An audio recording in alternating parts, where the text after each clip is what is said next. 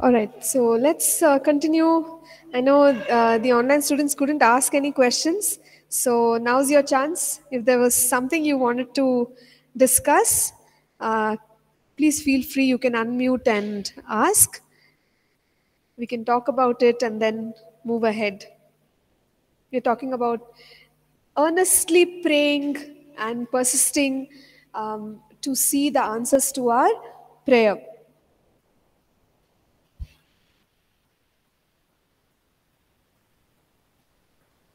Okay, which are some prayers where we need to pray repeatedly, or where we need to persist? Any categories that you can think of?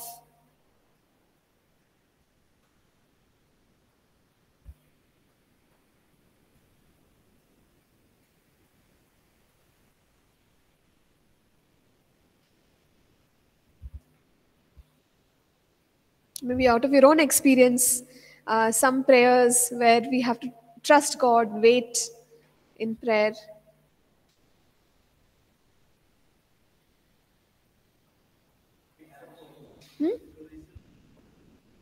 Okay, to receive gifts of the Holy Spirit. But actually, for gifts of the Holy Spirit, as long as we have faith, we can start moving in it. Receiving can happen quickly, actually. Okay, only thing with the gifts of the Holy Spirit, we can receive the gifts, but there's something known as developing or maturing the gifts. That takes time. Okay, but yeah, for that you don't have to wait so long. If you build your faith, you can receive fast. Okay, sure. Anything else where we have to wait little longer to see God's answers?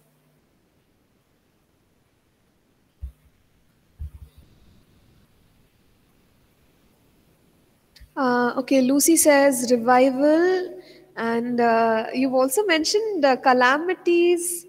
I didn't get that.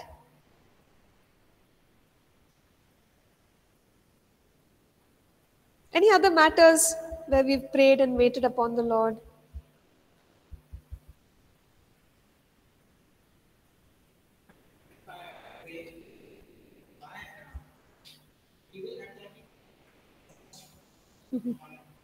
Okay. The question is, when we pray, why is evil attacking so much? That's their job. So whether whether we pray or whether we don't pray, there will be attacks. Okay, so don't worry too much about the attacks. Don't worry, because it's a given. Uh, we are, as a believer, we are living in. It's like war zone. Spiritually, we are all in war zone. Okay, and therefore attacks will come and go. Don't think too much about it. Don't waste too much time on attacks. If it comes, just deal with it and overcome it and keep moving on. Sure.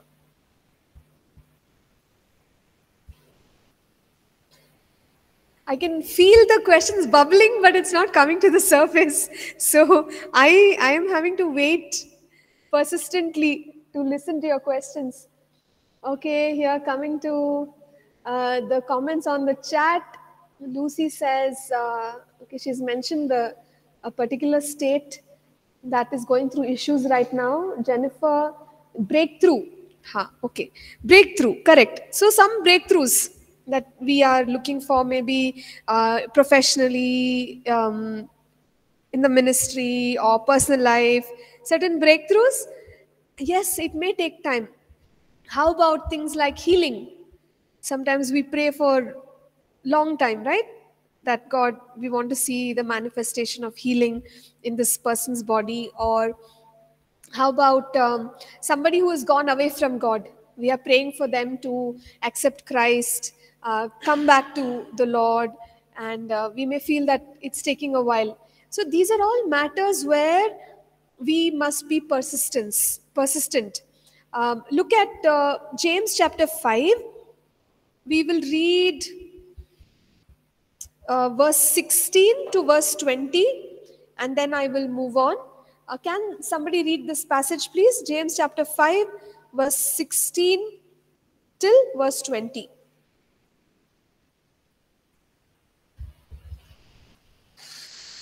Confess your trespasses to one another and pray for one another, that you may be healed. The effective fervent prayer of a righteous man avails much. Elijah was a man with a nature like ours, and he prayed earnestly that he would not rain. And it did not rain on the land for 3 years and 6 months.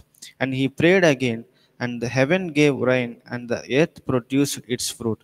Brethren, if anyone among your wanders from the truth, and someone turns him back, let him know that he who turns a sinner from the error of his way will save a soul from death and cover a multitude of sins.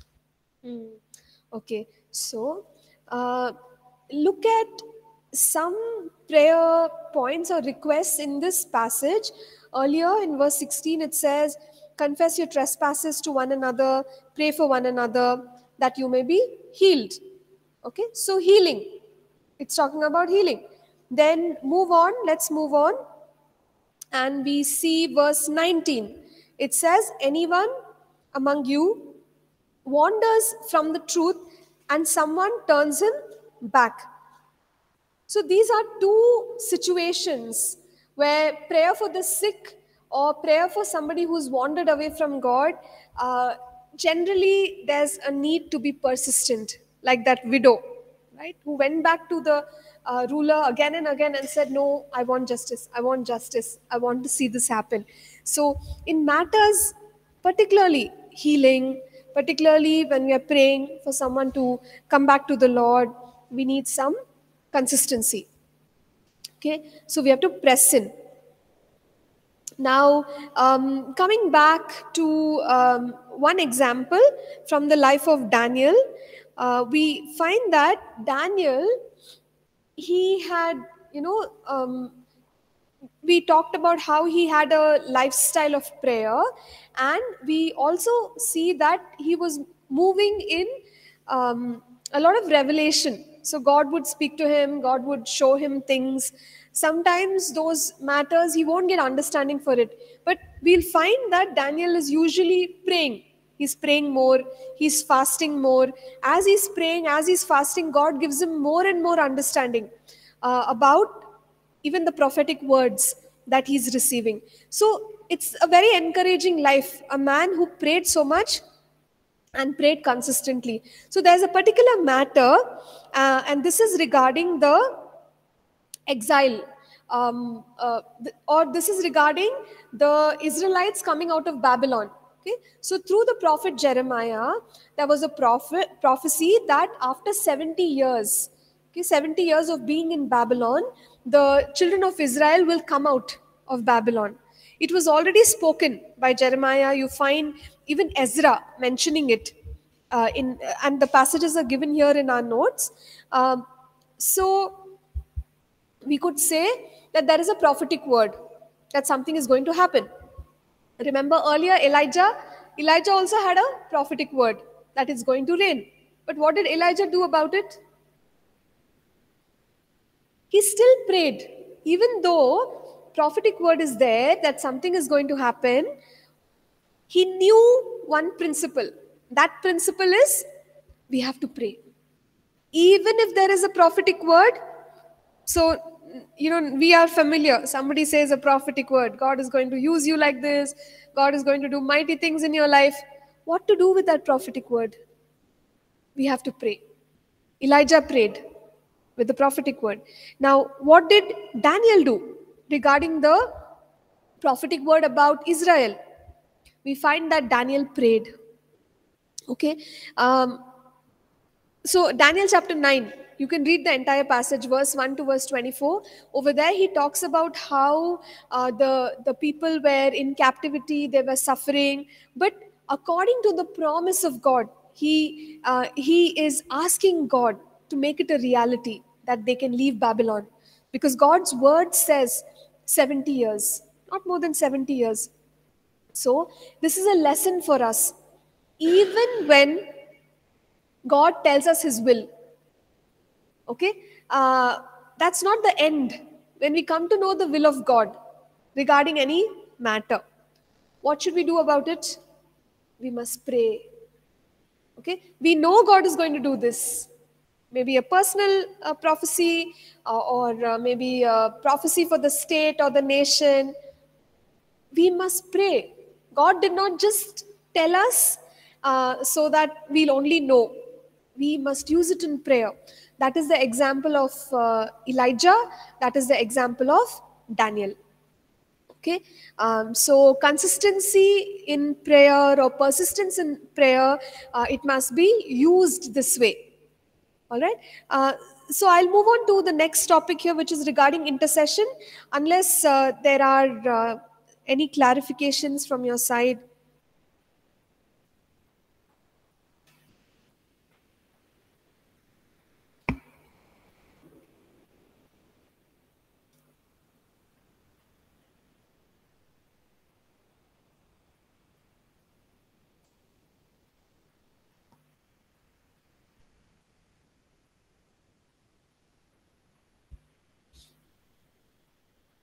Anything about persistence, delays?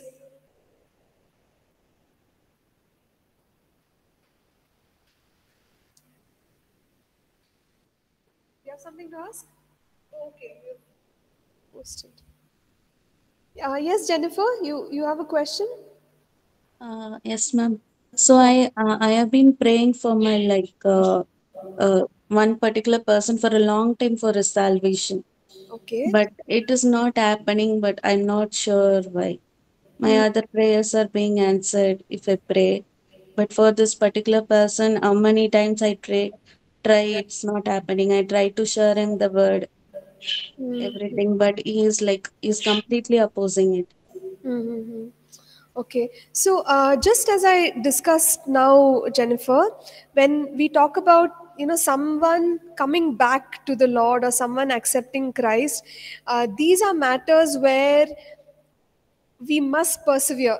These things don't happen for whatever reason. We see that it takes some amount of time. So I can only tell you to be patient. I can only tell you to pray and see what revelation God gives. Sometimes God can give some wisdom such as maybe that person needs to go for some inst- or I mean, you can send them somewhere to be counseled, or something else can be done to help them. But that wisdom only God can give you. So just be patient, Jennifer. Does Okay. that answer your question? Yes, ma'am. Yeah. Okay, sure. Thank you for that. Anything else? Yes.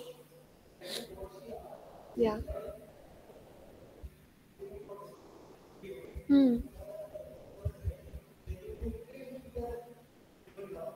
Hmm. Yeah. Hmm. Hmm. Hmm. Yeah, sure. Correct. So, see, there are two aspects. One is concern. Okay. The other is control. So we must function in that zone of concern. So in the zone of concern, we will pray, we will spend time, we will show them Christ's love, um, all that. So the seed of God's word, all that's there. But we cannot change them. Because, see, God has given all of us free will, and we have talked about it. He never overrides human free will. Now, now that person coming to Christ, it also depends on their response. But what happens to some of us? We move from that concern to somewhere control. You have to do this. You say the sinner's prayer. But what are we doing? We are actually forcing them. Even God doesn't do that. God does not control. He doesn't control any of us. He's given us full freedom. That's how it should be. So I understand. I think the tension comes there because we are doing our part, but from their side, apart from God working in their lives, their response also is very important. So through our prayers, we can influence. We can't control. Yeah. So we have to be very patient. There's no other way when it comes to this. Yeah. Good.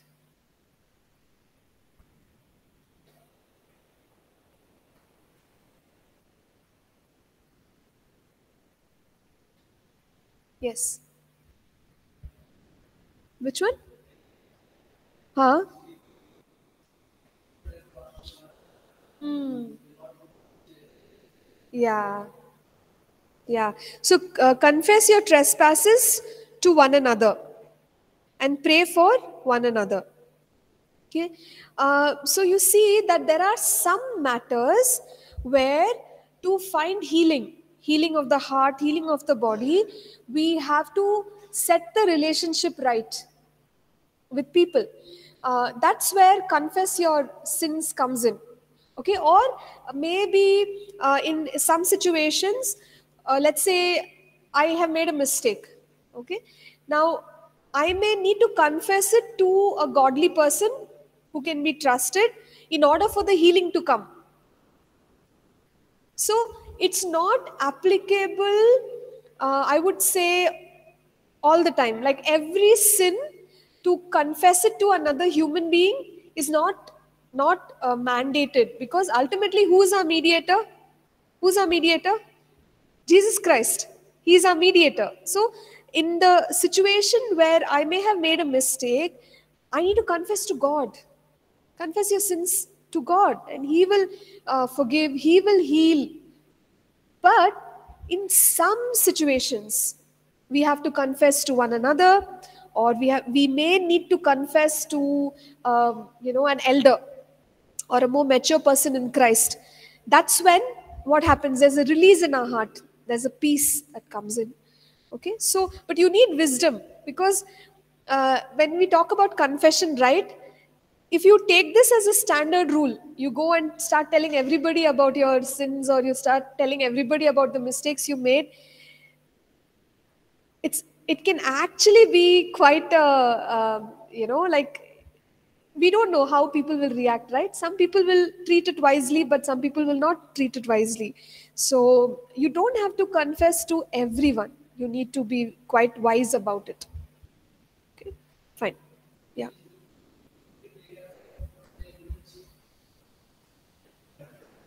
Yeah, so we can be spirit led about it. If you feel that, yeah, this thing I have to confess, then you should do it.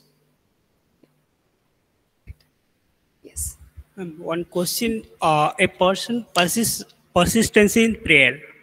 Okay, and always the demonic opposition is happening. Huh? So how he is overcome the situation, and he was the very obedient person in the prayer with God. Can you come again? You said Okay, Paul? the person is Huh? persistency in prayer, Okay. and he with obedient with the God, and always the demonic opposition which happening, and he is not answering that getting the answer from the God. So how to overcome that situation?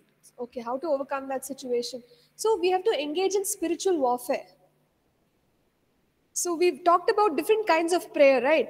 So there is one category where we can pray to God, and God will send His angels. He'll do whatever required to break that interference of demons. But at the same time, in spiritual warfare, there are many things. You can use the name of Jesus. You can use the blood of Jesus, the power of the blood of Jesus. You can declare about the blood of Jesus. You can bind. You can lose. So in spiritual warfare, there are many things that we will talk about these things later.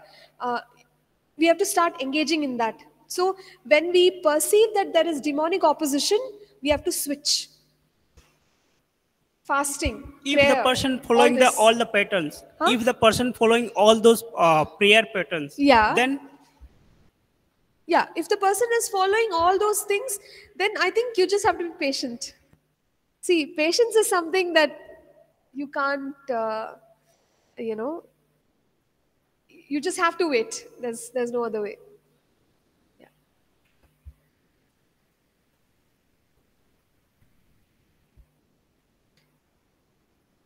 Fine. I think we've addressed this issue of persistence in prayer quite elaborately. Now we can move on to intercessory prayer. Intercessory prayer, what is it? Intercession, we discussed last time.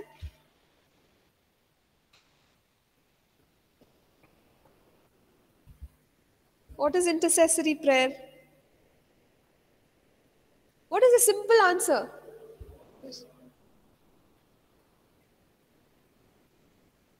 I'm not able to hear you very well.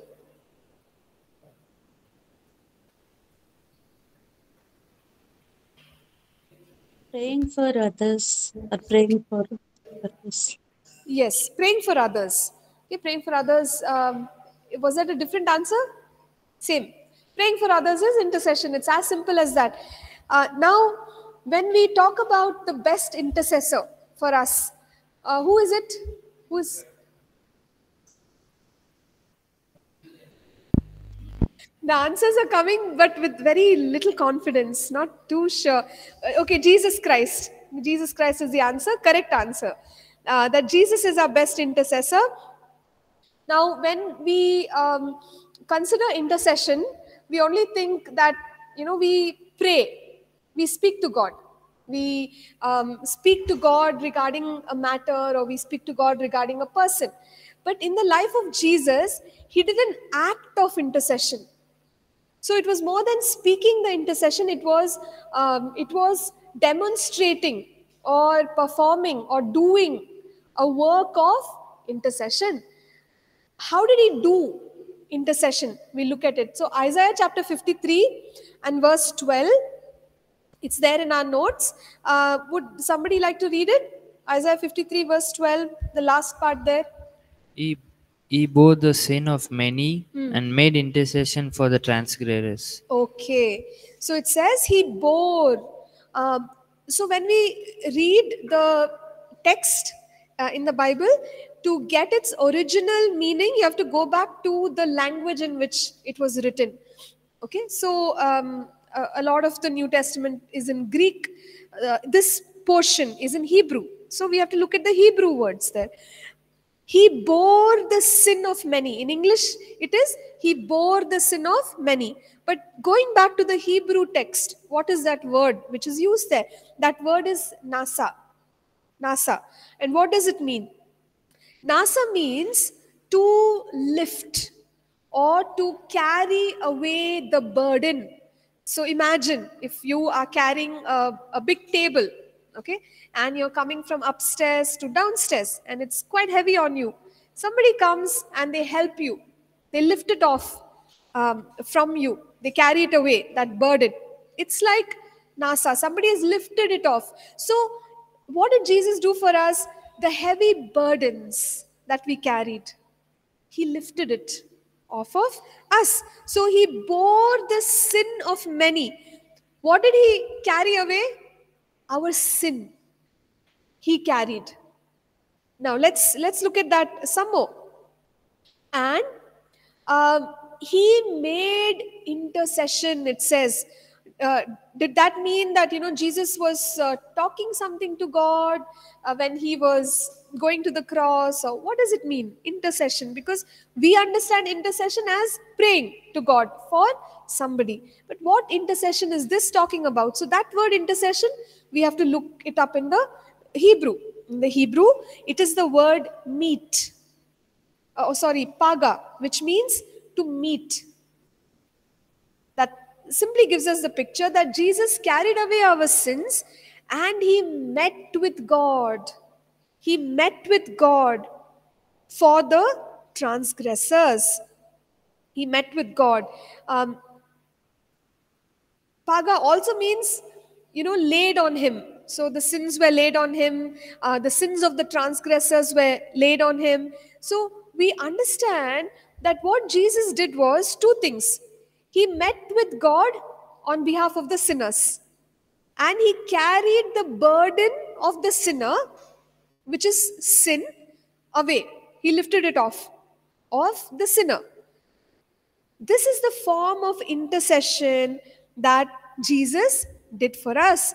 So, isn't it something like how we do? When we pray, what are we actually doing? We are carrying somebody else's burden. Yes or no? Someone else has a problem, someone else has a concern, someone else has an issue, but I am praying for them. In other words, just like Jesus carried NASA, he lifted off, he carried the burden. I am carrying somebody else's burden, just like Jesus, because Jesus also did that. Okay? Obviously, we cannot carry other people's sins because he is the savior of the world, but in intercession, we have the opportunity to carry in prayer. That's something we can do to bless other people. Pray for them. Okay, carry other people's burdens. Now, what else did Jesus do? We said that he went to God on behalf of the transgressors. Transgressor is nothing but sinner. People who don't keep the law. If you break the law, it's called transgression.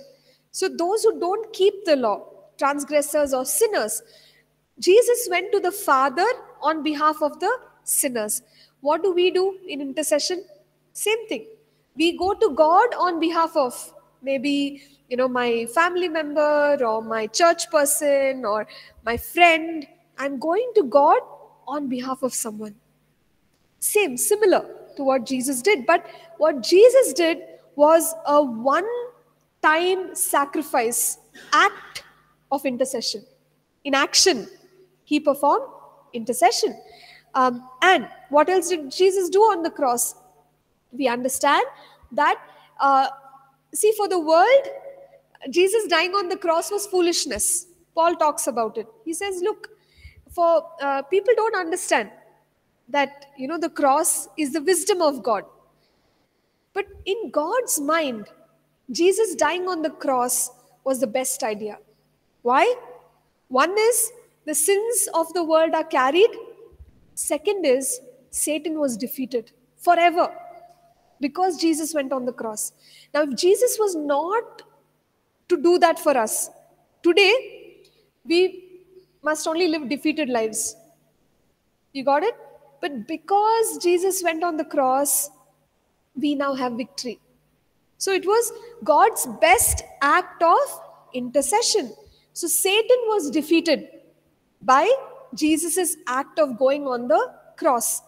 Today, when you and I pray for someone, what happens? What is released in their lives? God's victory, God's blessings. Satan is already defeated, right? The destruction of Satan, we are speaking it again. And we are speaking about the victory of God. So three things that Jesus did, very similar to what we do in intercession. But obviously, it's only Jesus, the Son of God, who could do the act of intercession. But we can now pray in intercession. So what are the three things? One is to carry others' burdens.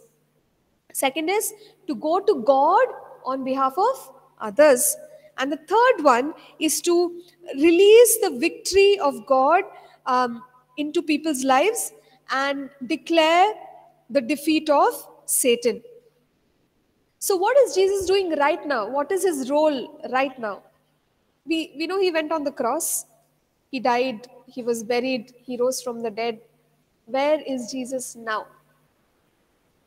He's praying for us, correct? Where is he? In heaven. Correct. That's what the Bible says. He is in heaven at the right hand of the Father. And what is his role? Yes, he's an intercessor. He is our high priest. He's our high priest. So one of the roles of the high priest also, when we study about high priest, we'll understand what did the high priest do. Even high priest went into the tabernacle, went into the presence of God to meet with God on behalf of the people. And when the high priest will come out, the high priest will be, he will speak to the people on behalf of God. So that was the role of the high priest. So Jesus, the Bible tells us, Jesus is our high priest forever. The earlier high priests, they were all human beings, so they all died, right? One by one, they do their role and they die. But we have a high priest who is compassionate and who is there for us forever, and that is the Lord Jesus Christ. He is our high priest forever. And what is the work that he does in heaven? He intercedes. He intercedes for us.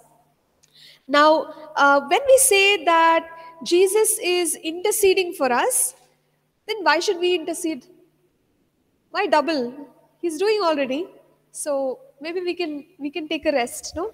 What do you think? Jesus is our intercessor. Jesus is our high priest. Should we stop praying? Because he's praying.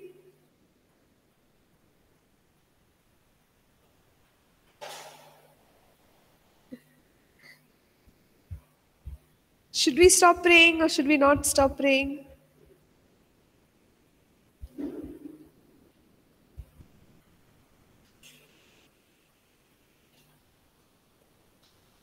Okay, when in doubt, just look up a scripture that gives clarity. Go to John 16, verse 26. Can one of us read it? John 16 and verse 26.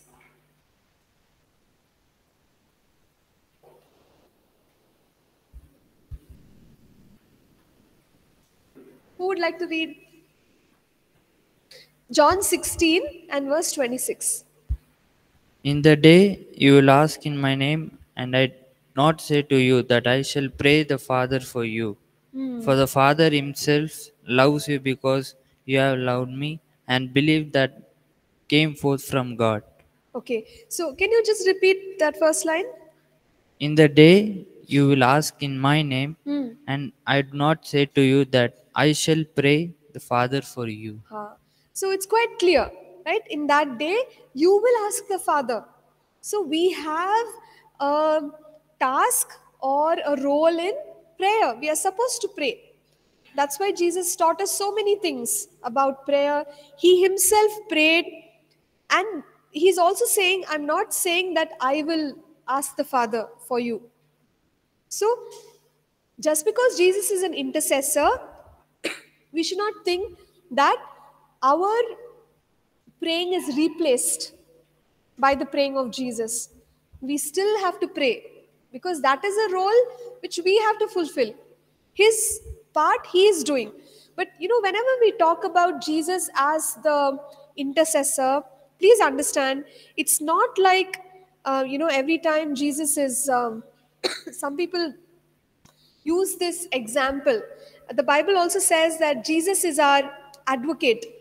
1 John chapter 2 and verse 1, where we understand who an advocate is. Who is an advocate or a lawyer?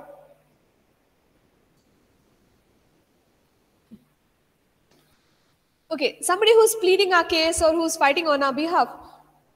So the picture we get is that Jesus is in heaven and he's fighting our case every time because the Bible says he's our advocate.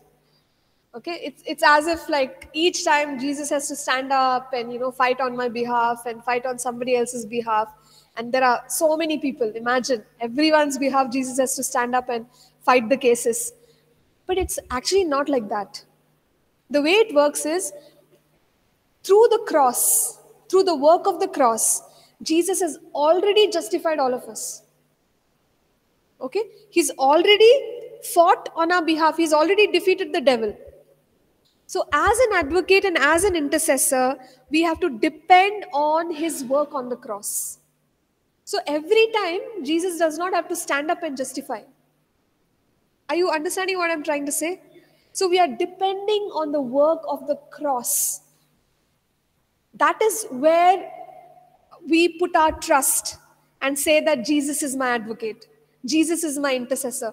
That work that Jesus has done on the cross has already spoken so much that he does not have to get up each time to fight on our behalf. Okay, so this is how we understand Jesus as an intercessor, Jesus as an advocate. And the Bible says that he makes intercession for us and he saves to the uttermost. Hebrews 7 verse 25. Can someone look at that verse? Hebrews 7 and verse 25.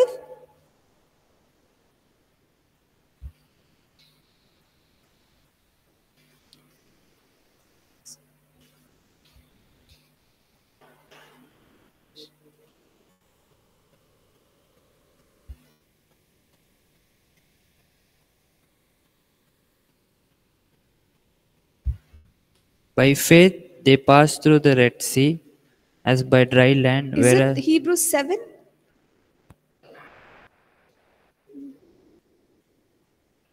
Yeah, 7:25.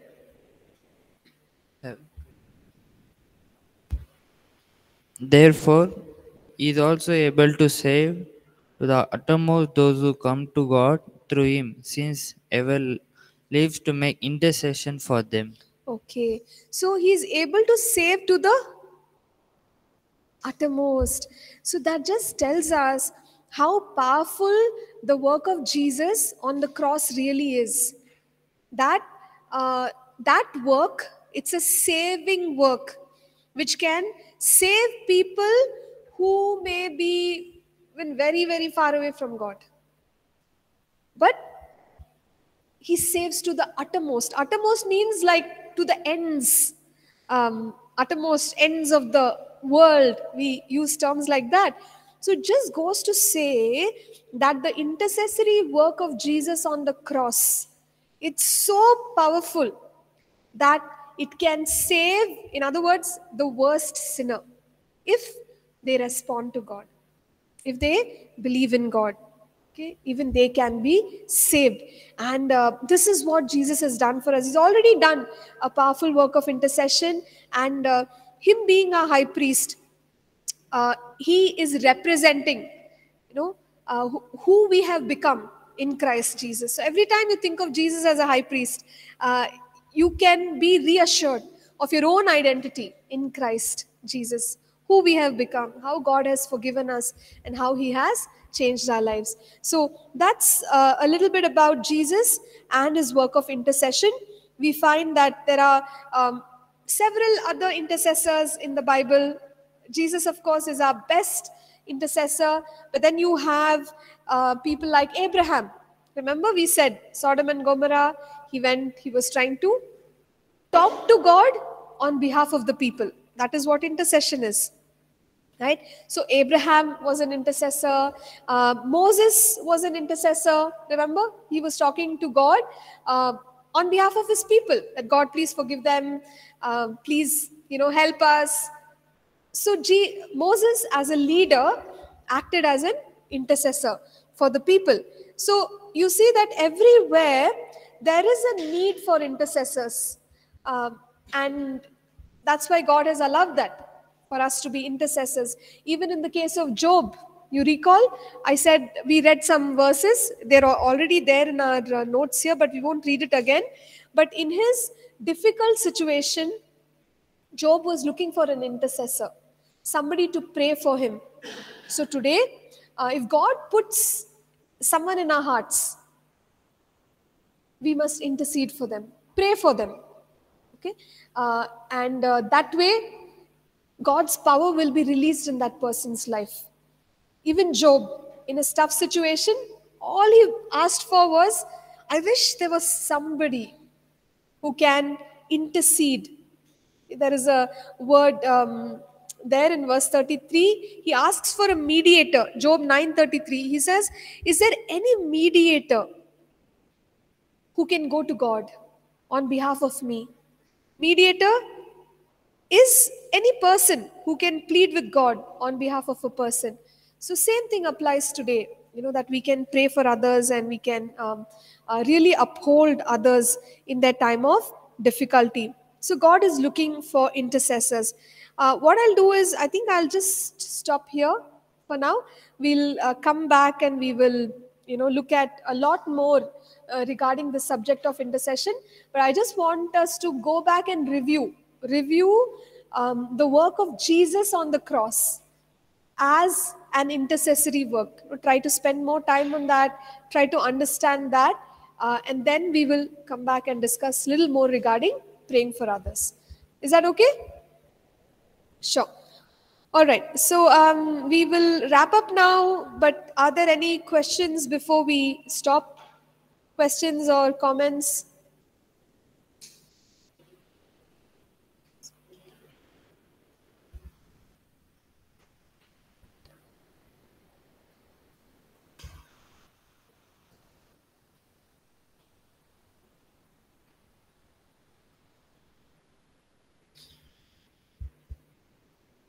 Sure. So looks like there are no questions.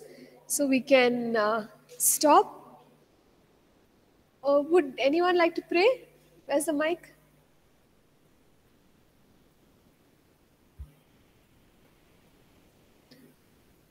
We'll close with prayer. Oh, you have a question? Which one? 1 Timothy 2:5. Yes. It's clearly mentioned that Jesus only the one intercessor between us and the God. Okay, but here another Abraham and Moses, another two intercessors mentioned here. So that's what my question. Why? See, one mediator between God and man means that we can go to God. You have to understand that Abraham was before the cross, right? Abraham was before the cross. So after the cross, what this scripture means is that we can go directly to God because of what Jesus has done. He is the one mediator between God and man. Now, in some beliefs, they think that you need maybe an elder or a leader, or even sometimes people refer to saints. Like you pray to them, they will go to God on your behalf and they will make your prayer heard. But the Bible very clearly says there's only one mediator between God and man. Who's that? Jesus Christ. So we actually don't need to go to any other person for our prayer to be heard. Got it? Now, Abraham as a mediator, any difference there that you're asking me about, or what is it?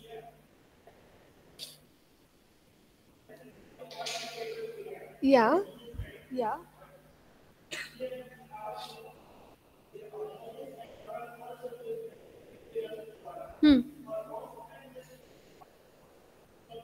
Correct.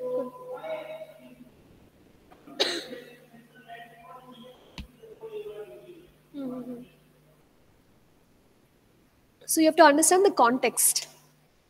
Both are correct.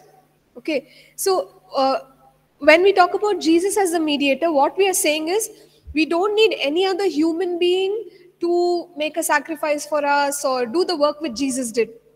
Because only one work is valid or approved, and that is the work of Jesus. But when you talk about Abraham and Moses, we are talking about leadership. Okay? So leaders are supposed to pray for their people. So the context is different, Vicky. That's the only difference. You got it, what I'm trying to say? Not sure. Okay.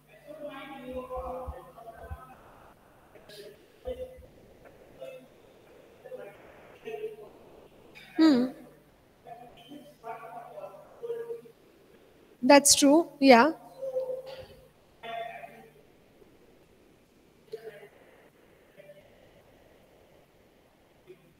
Yeah, so one mediator between God and man to take away the sin of mankind. It's only Jesus.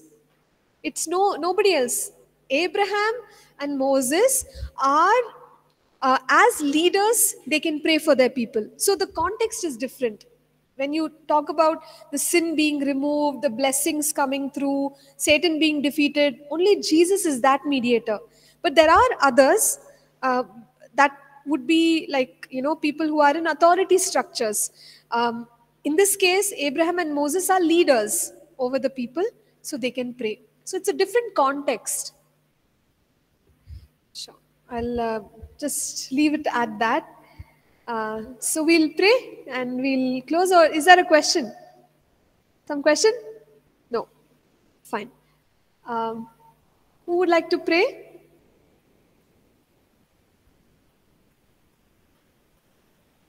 The mic is in that. Let's pray. Oh, okay, great. Let's pray. Yeah. Go ahead, Miriam. Loving Father, we thank you for this day. We thank you for your word. Thank you for speaking to us, Abba Father. Thank you for the wisdom and knowledge that you have given unto us, King of Glory. Father, we want to thank you for our teachers. We thank you, Lord, for opening our minds. We thank you for the knowledge. Jehovah, we want to surrender everything unto you and all the teachings, Abba Father. We pray that let these teachings, oh God, find room in us, King of Glory, that we may do this for your kingdom, Abba Father. We worship you, we bless your name. We give you glory and honor. In Jesus' name we are prayed. Amen. Amen. Amen. Thank you. Thank you, Miriam. I appreciate that. Okay, thank you, everyone. God bless you. We'll meet you all in the next class.